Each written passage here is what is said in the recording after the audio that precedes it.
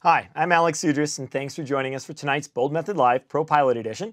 Tonight we're going to be talking about jet engine performance, specifically cruise performance, and why jet engines, whether they're a turbofan or a turbojet, have completely different cruise performance characteristics than a prop-driven airplane, whether it's a turboprop or a reciprocating driven aircraft. If you had the same platform, the same airplane, and you strapped jet engines on one and prop engines on the other, even if they had the same output on the ground standing still, as soon as they started flying and climbing, they would have completely different performance characteristics. And that all comes down to how they generate thrust and power and how that affects their cruise performance. So that's what we're going to focus on. We'll start by looking at the jet engine and how it operates, just a quick refresher. And then we'll get into what governs a jet's cruise performance, essentially the thrust required curve. And we'll look at how that changes with altitude and how that affects cruise performance. And then we'll talk about some factors that affect a jet engine's or a turbofan or turbojet's efficiency and how that changes with air density factors. And then finally, we'll take a look at where a jet aircraft's optimum altitude would be and some hazards that show up there that are unique to turbojet or turbofan aircraft. This is the kind of stuff that you'll see on your ATP written. If you're taking a regional airline interview, you may find these questions, and I know some of the majors ask them as well. So if you're getting into a pro pilot career, this is some basic jet knowledge that you can apply basically to any turbofan or turbojet airplane, and it should help you out on your way. So tonight we have Corey Cormerick on the chat. He'll be looking for your questions and then forwarding those to Colin Cutler, who's our technical director. He'll be bringing them online. So if there's anything you want me to go into more detail on, if there's something you don't understand, throw out a question in chat, and then we'll work it into tonight's show. And with that, let's start by taking a look at a basic jet engine. Okay, to the iPad. What you can see here, this is kind of the kind of jet engine that you might see on an ERJ 145, basically a 14-stage compressor jet engine. And if we start to look at this, you can see we have cold or normal air coming in through the front, and it hits the fan, the turbofan. The most modern jet-powered aircraft are turbofan aircraft, so that's your fan right there. And that fan compresses air. It pushes air behind it. And that air, most of it, flows around the outside of the engine. We call this bypass air. And that generates a significant amount of the thrust on our turbofan airplane. But some of it ends up going into the engine's core, into the compressor section. As it moves into the compressor section, it passes through additional stages, essentially of fans or compressors that are spinning. And as it moves through each stage, it gets more and more dense. It's compressed. Essentially, the same amount of air is packed into less and less space. And you can see it starts to change basically from cool blue to orange all the way to red, because as it's moving through that core and as it's getting compressed, the air's warming up. As you decrease the volume but keep the mass the same, it's going to get warmer and warmer and warmer. And once it exits the very last stage of compression, it's at its maximum pressure. It's mixed with fuel. At that point in time, essentially is burned. Initially, there are some igniters to start the burning process, but then those aren't necessary. It just keeps burning as air flows through. That's what you could call the hot section. It moves through that section and expands. So you've got a ton of air all packed into a small space, really dense air, so it can accept a lot of fuel. It's burned and it quickly expands out. So it's coming out right through those turbine blades. The turbine blades actually suck a little bit of energy out of the air, but they're what's spinning both the compressors and the fan on the front. And so as that expanding air moves out the back of the engine, it starts to cool, it starts to slow down, but eventually it exits the back of the jet to create additional thrust.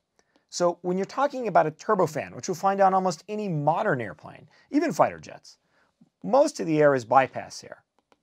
Most of the thrust is from that bypass air. But still a large and significant amount of thrust comes from the core of the engine, exiting out the back. So there's a couple limits that all jet engines kind of run into.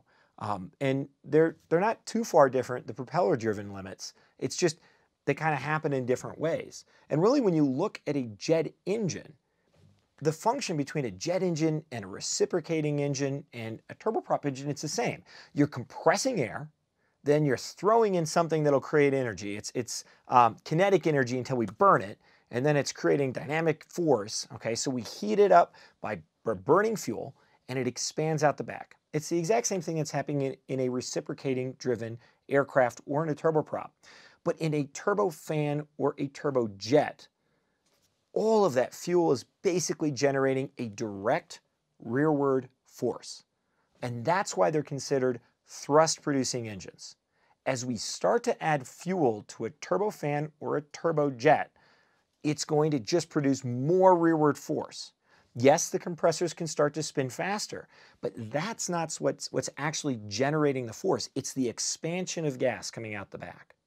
When you compare that to a turboprop or a reciprocating driven aircraft, like our Cirrus, when we burn fuel, yeah, there is exhaust coming out of the bottom of the Cirrus, but it doesn't generate any noticeable thrust. What it does do is pump those pistons up and down, connecting rods hooked to the crankshaft, spin the crankshaft. So as we add more fuel in a reciprocating driven airplane like the Cirrus, what we're doing is not pushing harder, we're just spinning the crankshaft faster. So we're not generating more force, we're generating more power. And the difference is force is just that pure physical force. Power is force over time. So on a reciprocating driven airplane, as we throw more fuel into the engine, we're generating the same amount of force, we're just doing it in a lot less time. We're spinning that crankshaft faster. So a reciprocating driven airplane, which are most props, is a pure power producing airplane. A turboprop still is running Jet A, but it does not produce much thrust coming out of the back of the exhaust. It does produce some, but it's not a lot. Most of it is still going right into that crankshaft. And so because of that, even a turboprop is considered a power-producing airplane. It's not producing thrust directly.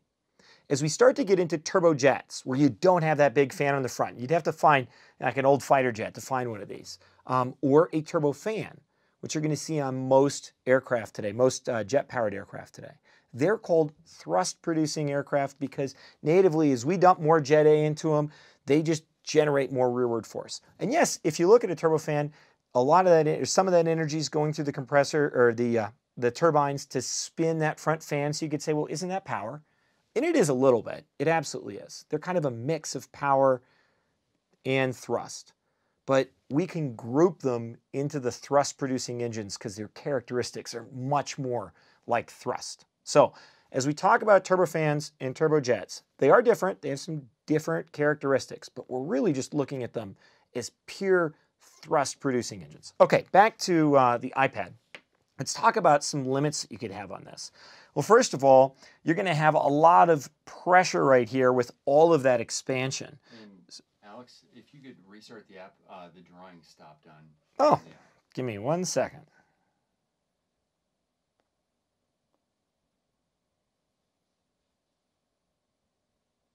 Actually, I think the AirPlay dropped.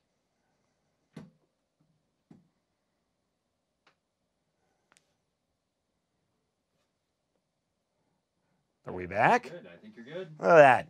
Little in-show maintenance. Okay, so right here in the center of this engine, okay, I'm going to draw that in a little tighter. Right here. We're still not getting the drawing. You want to Still not getting the drawing. kill Okay. the app and restart the AirPlay? Yeah, let's do that one more time, and I can plug in if we need to. We'll go back to you as well with the camera. Okay, give me 1 second.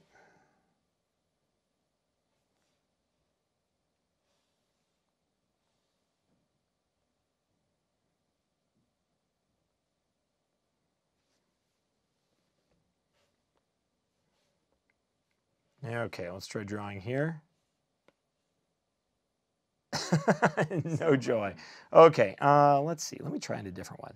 Give me 1 second. Still nothing, huh? Okay, let's do this. Oh, there we got it. Did you? Yep. Just going to leave it closed for a second.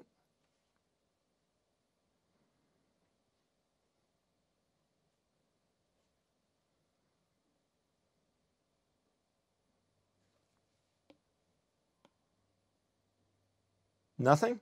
Seems to be, there we go. Now we're good. Is it running? Yep. Hey, you can see that too. Okay, great.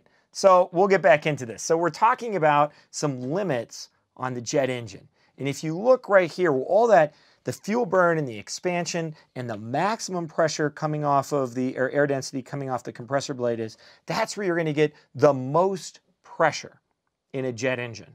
And so a jet engine could be limited by the amount of pressure here. Too much pressure will blow the engine apart. Okay, so that's going to be a problem. Just like, and the same thing, cylinder pressures on a reciprocating airplane, kind of analogous. The rate that these are spinning, that's also possibly a limitation. Okay, now jet engines spin at much faster RPM than props, 30,000 RPM oftentimes, but there is still a limit. So they could be RPM limited. And then finally, this is something that we have even on a turbocharged airplane. This air coming off of the combustion chamber is extremely hot. And so we have a turbine inlet temperature, TIT. And that is the temperature as the heated air hits the very first turbine. And that can get so hot that it would actually melt your turbine section. In fact, it is hot enough in some jets to cause damage to the turbine blades, but those blades have little air holes inside of them and they actually blow cooling air around them to kind of create a sheath and keep the turbine section cooler. But there's a maximum turbine inlet temperature, and so you don't want to exceed that. So if you think about it, we got a couple limits. We got that pressure limit, we got the turbine inlet temperature limit, and we've got the speed of the compressors in the fan as well, which is a limit. We call that an N1 limit. And if you notice as we're looking at this, as soon as the air starts coming in, it's getting heated, warmer and warmer and warmer. And then it's heated again with fuel. So the warmer the air is as it comes into the jet, the less we can heat it before it starts to overtemp and exceed that turbine inlet temperature. So those are the three limits. We're going to talk about those in detail in a second so you can understand that. But let's start by taking a look at how the jet engine's performance is going to change with altitude. And this is a pretty typical modern jet engine. Now, we've come up with some fake thrust numbers, I think typical of a regional jet, but any turbofan or turbojet engine will kind of react like this, any modern one.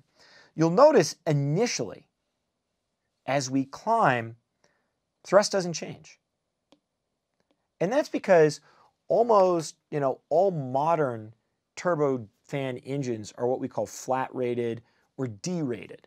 And what that means is the engine's capable of producing more thrust than the manufacturer wants you to have. So they're going to rate it down. And the advantage is that thrust output won't change on the engine as the air gets warmer or as it climbs. It's basically going to stay the same. At some point in time, the power output of the engine will start to drop, and we'll talk about that in a second. But essentially, a flat-rated engine maintains a constant output of thrust as you climb up to a specific altitude or air density. Okay, looks like we got a question. Okay, we're going to start tonight off with Jake, and he wants to know, are derated or flat-rated engines only affected by temperature in their thrust output? Okay, so that's kind of a common thing to think about because when we talk about derated or flat-rated engines, we also oftentimes start talking about reduced thrust takeoffs. So on modern jet engines, on modern jets, when they take off, they're not going to actually take off at full power. They take off at reduced power. And you don't do that oftentimes by pulling those thrust levers back. What you do is you fake out the system. And what you do is you enter an OAT that is extremely hot. And what that does is it tells the FADEC computer, the computer that runs the jet engine, oh man, we got a ton of hot air coming in, so I can't heat it as much. Otherwise, I'm going to damage my turbine section. My TIT will get too hot.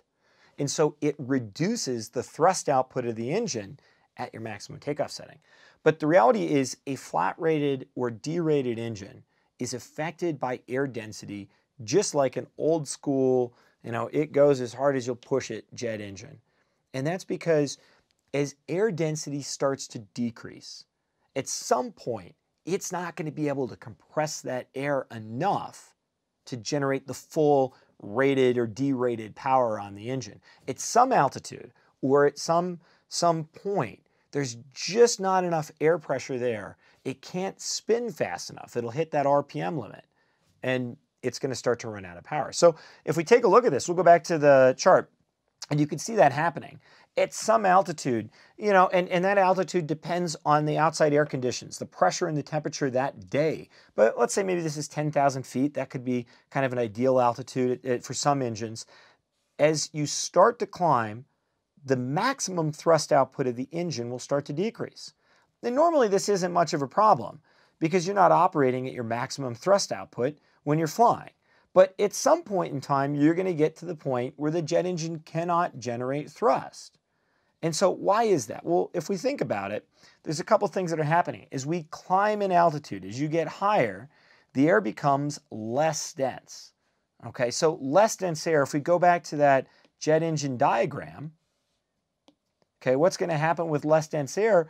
Well, we can try spinning the compressors faster to compress the air more, and that works up to a point, but eventually you reach 100% of N1, you can't spin those compressors any faster. And that less dense air was going to result in less compressed or less mass coming out of the very end of your compressor section.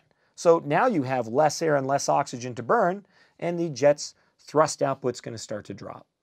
And there's no way to avoid this. At some point in time on any flat-rated or derated jet-powered engine, whether it's a turboprop, a turbofan, or a turbojet, at some point in time, the air density is going to drop to a point or at maximum N1 or at maximum RPM, it just can't compress the air enough anymore, and the thrust output starts to drop. So looking at this, going back to the flat-rated thrust design here, you'd say, well, okay, so the problem is as we get higher, thrust output drops, so flying down low looks like it would be better, right? If you stayed low, maybe somewhere below where you're at full thrust. But the reality is that's almost the furthest thing from the truth. And before we get into that, we'll take one more question. Okay, so next question, John S. wants to know, do all flat-rated engines start losing power or thrust at the same altitude? That's a great question. And the answer is no. There's a lot of reasons why an engine could be flat or derated. Part of it could be the engine itself. Part of it could be the airframe that it's attached to.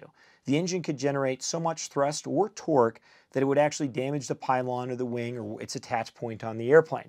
So the manufacturer of an engine for a specific aircraft may have a specific flat or derating so that it doesn't damage the aircraft. And the advantage here to doing this, it's not just that you can have a lot of power without damaging the airplane, but it's that the airplane can get maximum thrust if it needs it for takeoff up to some altitude. If you think about it, takeoffs all occur, I would say less than 8,000 feet DA.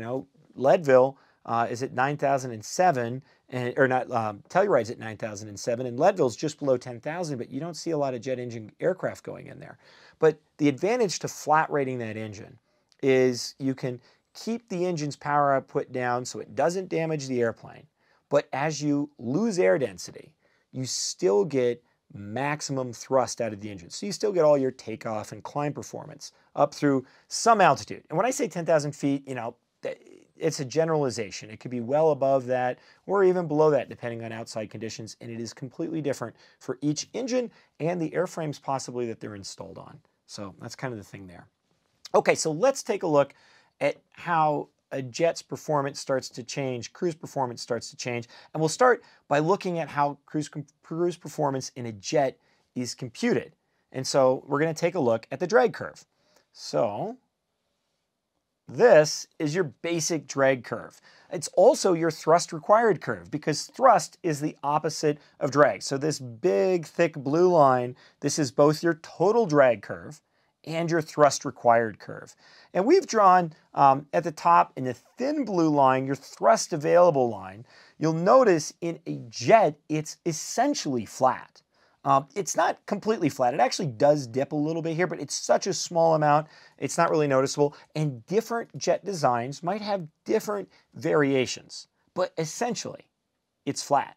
If you compare this to a propeller-driven turbofan or turboprop, they kind of look like that for thrust available as you speed up. But a jet is going to generate the same amount of thrust as it continues to speed up. Okay, so how does this drag curve show up? Well, the drag curve is made up of our two types of drag. So we've got induced here. You can see this gray line, okay? And at speeds below, I think some of you recognize this as LD max. So essentially your lift to drag max or your lowest drag point. At speeds below LD max, induced drag makes up the most of your drag. And that's because induced drag is generated by angle of attack in the production of lift. Induced drag happens when you've got that high pressure on the bottom of the wing and the low pressure on top, and you end up with those wingtip vortices. That creates your induced drag. So the more angle of attack, the more the pressure difference as you go slower and slower and slower to maintain altitude, the more induced drag you have. And of course, if you think about it, we really never try to fly on the backside of the power curve. We call it that. You're really never operating there. And we'll go back to the iPad. You can see at that point, parasite drag, the opposite, it's pretty low, right? Parasite drag is caused by the shape of the airplane and the friction on the aircraft's skin, the interference between the joints and angles. It's also caused by maybe cooling drag coming through the engines. But at low speeds, there's not a lot of air pressure against the airplane, so parasite drag is pretty low. Of course, as we speed up, parasite drag becomes more and more of a factor. And induced drag becomes less and less of a factor because our angle of attack keeps dropping. Well, the interesting thing with if you want to look at your maximum endurance for a jet, you want to look at the point where you're going to burn the least amount of fuel. And fuel is directly related to thrust in a jet. So essentially, we're looking for the point where the jet needs the least amount of thrust. So that's maximum endurance. And on a jet-powered airplane, because it's a thrust airplane, it's going to be right at LD max. Your maximum range is a little bit different. And really what we want to look for is the most velocity for the least amount of thrust, right? Because it's essentially then the most speed for the least fuel. And when you chart that, there's a really easy way to find that, and that's to draw a tangent line. You start at the origin, and you just draw it up until it just tangents or touches the curve. And at that point, you're getting the most velocity for the least amount of thrust, or essentially the most speed for the least amount of fuel. That is your maximum range speed. Now, when you think about it, in a prop airplane, we really never fly at our maximum range speeds. They're basically LD max, and we're way faster than that on a prop-powered airplane. So we're operating fairly inefficiently in cruise. If a jet is allowed to fly its speed, its preferred speed, ATC has not assigned a speed, or they're not slowing for delays ahead or anything like that, a jet's probably not going to be at best range, but it's going to be really, really close. The speed difference isn't vast. Jets operate really close to their best range speed, and that's one of the advantages for long-distance flight in a jet. They're operating essentially in cruise at their perfect fuel efficiency. So that's why you see jets, they've overtaken turboprops and props. It's not just that they're faster, it's that they're designed to be much more efficient in cruise. Okay, so let's take a look at what happens as we start to increase altitude. That's the big variation you'd see with a jet, right? So we'll go back to the iPad. Okay, so this is the same chart. We just compacted it down a little bit. You can see that tangent line is drawn there, but this is still the same thrust required curve, except we're at sea level. And so now we're going to start to climb, and you're going to see that curve kind of flattens out, and it shifts to the right. Okay, so let's take a look at this. First of all, when we talk about our velocity here, we're talking about true airspeed, not indicated airspeed. This is true airspeed. And so what's happening is, as we go higher in altitude, we have less density than you have here, right? So the air is thinner, right? And here it's thicker.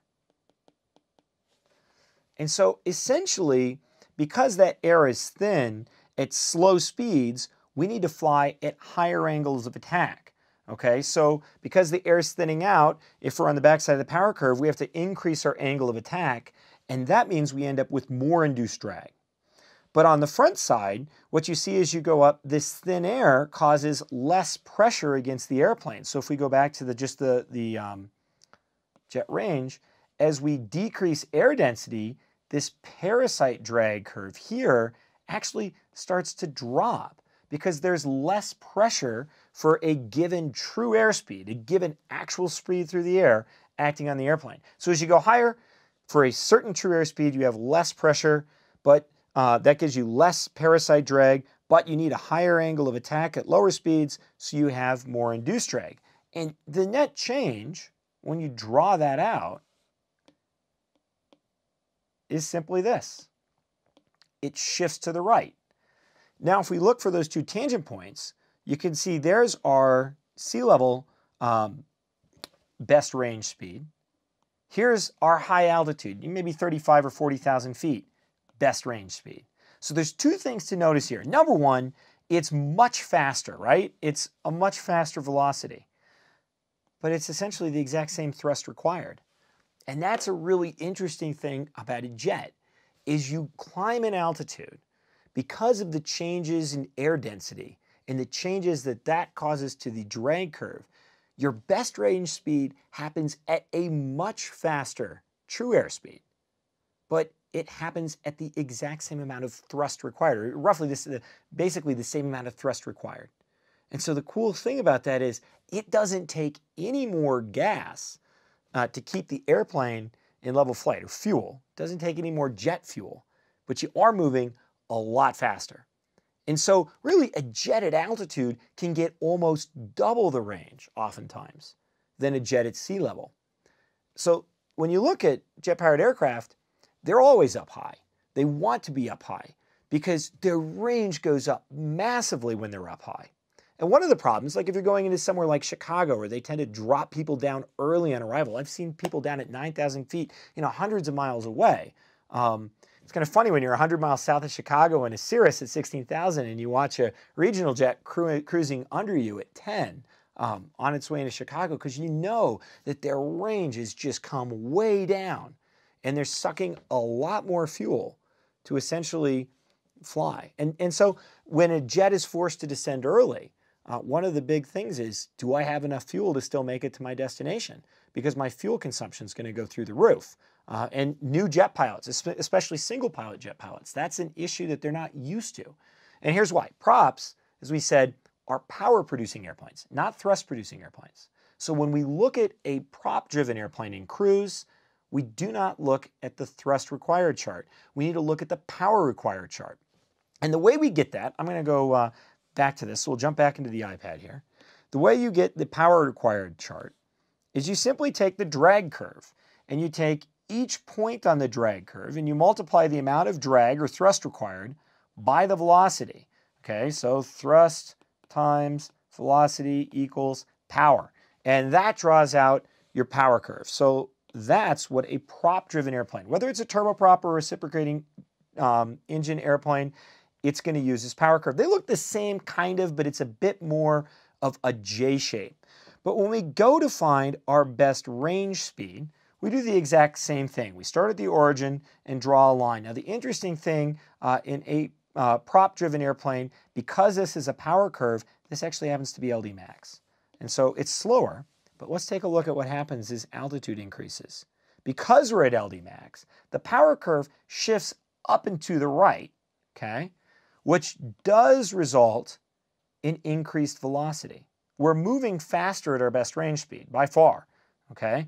But it takes more power. And the problem with a power, in fact, you'll notice that curve changes so that LD max moves right along the tangent line. It stays right on that tangent line and just shifts up and to the right. And so the problem with the prop airplane as it climbs is, while you're definitely going a lot faster, you're also using a lot more power. And so prop aircraft, because their fuel consumption is directly related to power, As they go higher, they go faster, but you're pumping more fuel, you're pumping more gas or Jet A into a turboprop engine. And so you go farther, or sorry, you go faster, but you don't end up going any farther. In fact, essentially, your range remains the exact same at altitude as it would at sea level. The only thing that could change that then would be wind. That has a huge effect. And that's one of the reasons, like in a turbocharged Cirrus, we typically like to fly high because we can catch huge tailwinds. But other times we'll stay down low because we can avoid a strong headwind. And then there are some propeller and engine efficiencies that can make small changes at altitude, but really, in a propeller-driven airplane, when you go high or low, when you factor out the wind, range stays the same. It's just that speed increases when you're high. Jet, as you go up, your range explodes. You can almost double your range sometimes when you go up to your optimal altitude. And so that's why prop aircraft are often hanging down low, not just the fact that it's hard to get high, we don't have the range advantage, but a jet, it's always moving up high. Okay, so there are a couple other things that really help out with a jet when it ends up at high altitude, and it drives the efficiency of a jet engine. So let's take a look at the first one, and that is going to be specific fuel consumption. Okay, so this is a term a lot of people probably haven't thought about, and specific fuel consumption, before we jump into the chart, it basically is just measuring the amount of fuel needed to produce 1 unit of thrust. So when we talk about specific fuel consumption in a jet, or SFC, we're asking, okay, how many units of fuel do you have to dump in to get 1 unit of thrust? And so we're going to look at this as just kind of like 1 is the best number, and if it goes, or 1 unit is kind of our baseline number today, and then if it goes up, that means you're dumping in more fuel, and if it goes down from that, then it means you're dumping in less fuel to get the same amount of thrust. Obviously, less fuel for the same amount of thrust means that the engine is operating more efficiently, you've got better range. So let's take a look at that. So when we look at altitude and specific fuel consumption, let's say it's 1 at sea level. As we climb, it's consuming essentially less fuel. The higher we go, the less fuel the engine needs to consume to generate the same amount of thrust until we reach a tropopause. And there it kind of levels out, and then it gets warmer.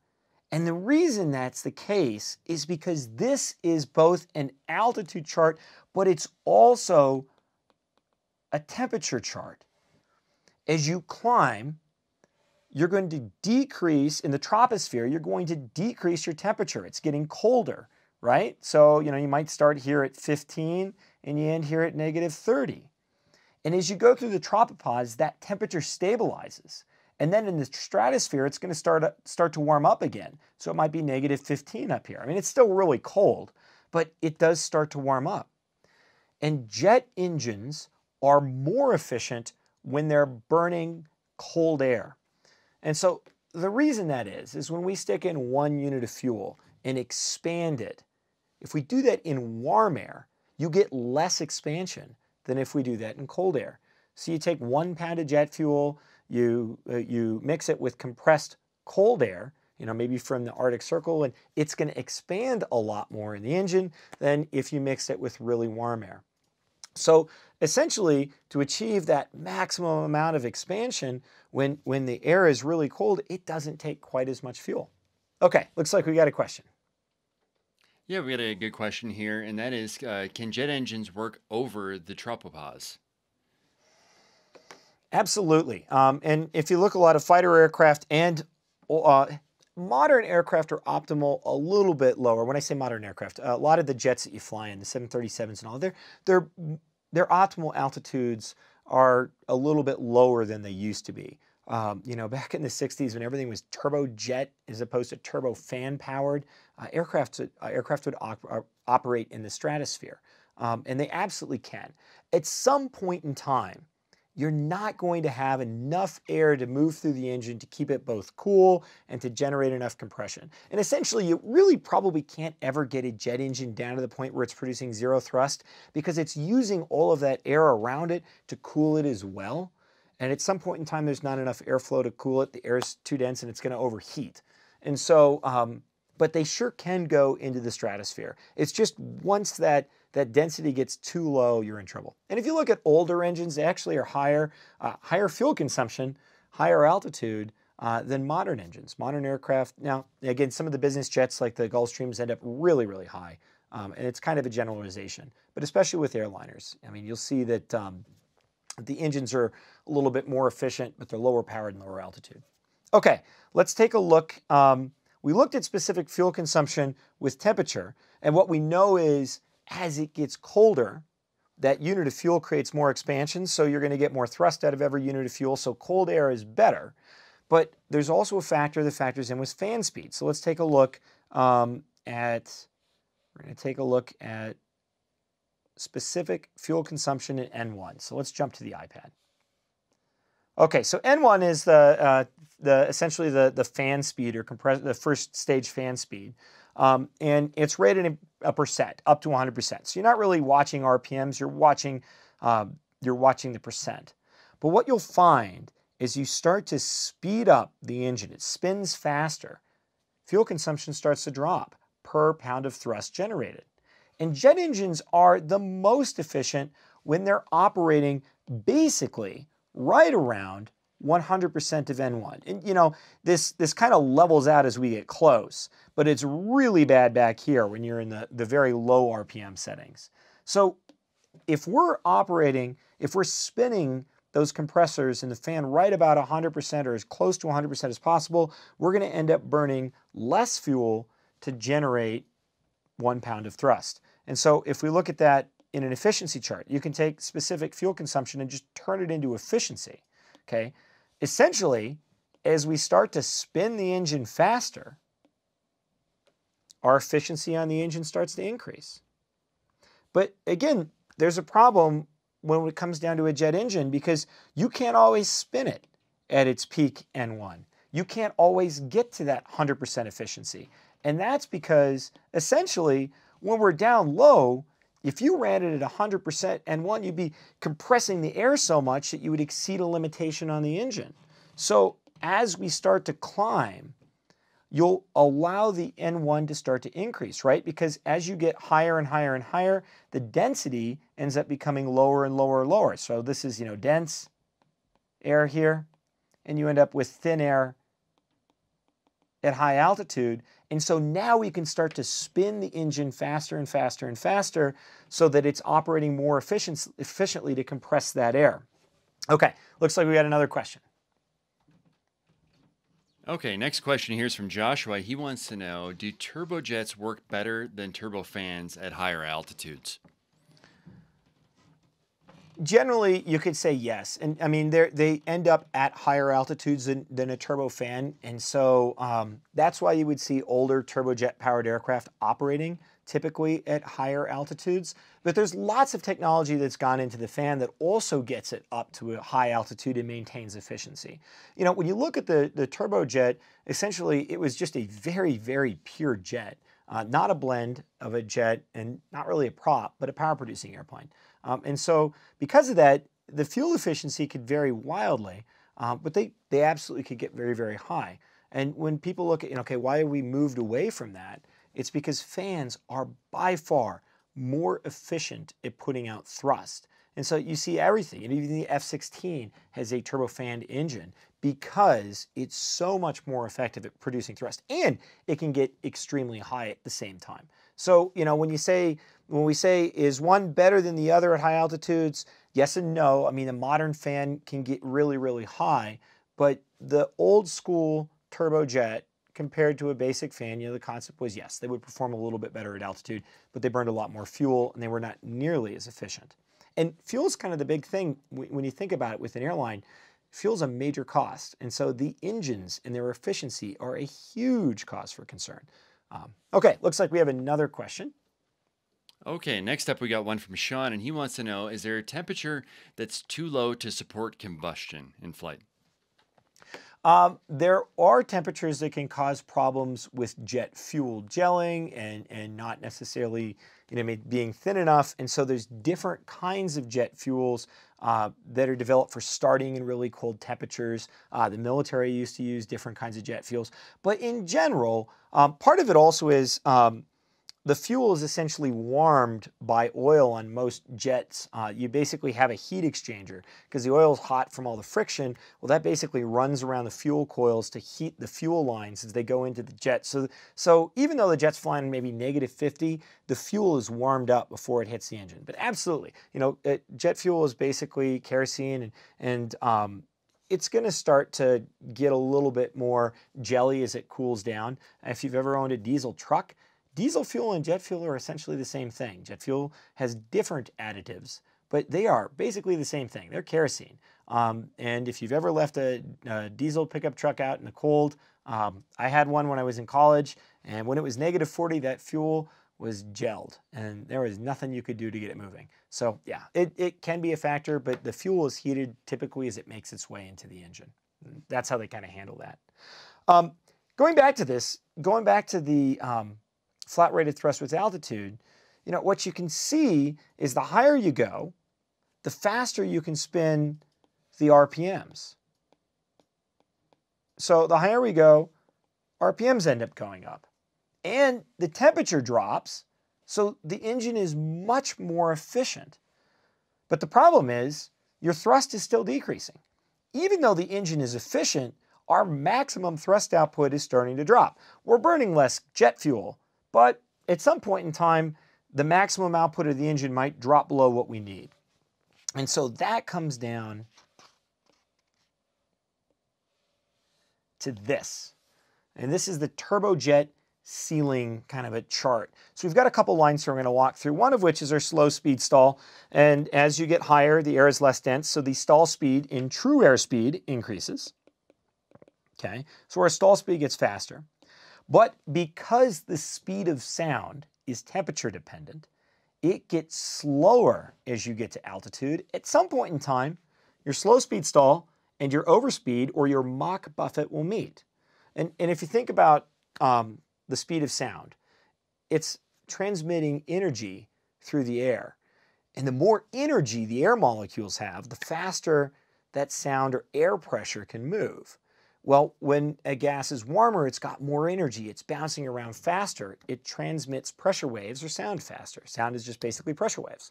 So as we get higher and that temperature starts to cool down, it's not that the air is less dense, it's that it's not moving as much. It has less energy. And so the speed of sound starts to slow down. So going back to this chart, at some point in time, you end up in what they used to call coffin corner. And coffin corner was essentially the point where you could be flying right here. And if you lost 5 knots, you'd stall because you were too slow. If you gained 5 knots, somewhere on the airplane, maybe on the wing or on the fuselage or on the tail, the airflow would accelerate just enough to approach the speed of sound, and that generates a large shock wave and causes a buffet and controllability issues. So basically, old jets, 727s, jets developed in the 60s and 50s, they could get really close to this coffin corner where they had a very tiny margin between stalling out in cruise and overspeeding in a Mach buffet. And that's because this green line, this is an old school turbojet thrust line with altitude. You can see it's dropping. It's steeper than overspeed. So, at lower altitudes, there's no way that airliner could even get close to overspeed in level flight. But then all of a sudden, in high altitudes, because the speed of sound has dropped so much, it's got enough thrust that the old school airliners could end up in a Mach buffet, and if they slow down too much, they could end up in a stall. That was kind of the traditional turbojet days. That's not an issue as much anymore, especially with modern jet aircraft. And that's because we say that these aircraft are thrust limited. Remember, efficiency is such a big deal these days. They might be flat rated to a point, and then they're going to lose thrust as they climb, just like an old school turbojet would, but they're never going to have enough thrust, many times they won't, to get to the overspeed in level flight. Or, they might be able to get there, but there's not that much thrust available. However, at some point in time, they'll run out of thrust and they'll end up at their slow speed stall. So they're not producing zero thrust. They're just at the point where their thrust is going to start to drop below thrust required for level flight. Okay, so here's the problem with this. Remember that thrust at high altitude is all related to air density. So if air density starts to decrease, all of a sudden thrust is going to decrease. The other problem that we have is even if we can compress the air enough to maintain the thrust we need, if we start to heat the incoming air as it enters the engine or enters the turbine or the compressors, you can't compress it as much anymore because it's already kind of warm, and you're limiting the compression because you still got to keep below that turbine inlet temperature at the end. So the warmer the air is as it enters the engine, the less you can compress it. So the problem that you run into at high altitudes, near that optimal turbofan or turbojet ceiling on a thrust-limited airplane, is that as the temperature warms up, the air becomes less dense, and you can't compress it as much because you're going to end up running into your turbine inlet temperature, your turbine inlet temperature. And at that point in time, now the aircraft's going to end up in a stall. So if you watch what happens here, and we walk our way through it, as the temperature starts to warm up, what you're going to find is that the thrust output of the engine starts to decrease. And so let's say we're flying at our altitude really high right here, okay? And we enter it in fairly cold air. Well, we've got lots of thrust available. This isn't a problem. But we start to fly into a warmer air mass. We cross into a warm front. You don't feel anything. You don't notice anything. It's just that the OAT starts creeping up. This is what's happening to the thrust output of your engine. And at some point in time, you can end up right there, where you end up in a slow speed stall. This has become an issue. It's part of the ATP, CTP training that you'll take if you go to an airline. These high altitude, slow speed events that you hear about, this is what causes them. You're in level flight, autopilot's running, and the temperature, and you're at your optimum altitude, really close, essentially, to that thrust limited ceiling. And as the temperature starts to warm up, engine power output starts to drop because it can't compress it as much as the lower density, and it's temperature limited now because you have warmer air entering. And at some point in time, you'll find that that thrust line matches your thrust required at your altitude, and what was a fine cruise speed results in a stick shaker at cruise altitude. So that's one of the hazards when you start to look at high altitude flight. Okay, looks like we got another question. Okay, next up here from Mateus, he wants to know, does the SFC versus RPM curve suggest that the maximum economy of a turbojet can be achieved at or close to the engine operating limit? It's exactly what they call normal. So when we call the normal N1, that doesn't mean normal because you operate there. Normal is just kind of the physics or the engineering term for 100% of N1. And you're exactly right. I'll pull that curve up again, but you're exactly right. When we look at the specific fuel consumption and we start to get faster and faster N1, the engine is more and more efficient. And so just looking at N1, your efficiency is going to be kind of peak, or the N1 part of efficiency will be peak right about 100% of N1.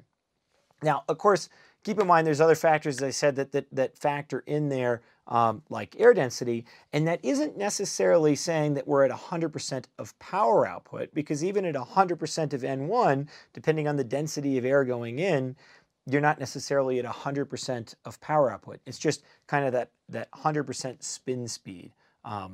That's going to increase your efficiency. Okay, looks like we have another question. Okay, we got time for one last question here, and that comes from Bruno. And he wants to know, will the max range speed always work together with the best cost index, or do they vary? This is a great question.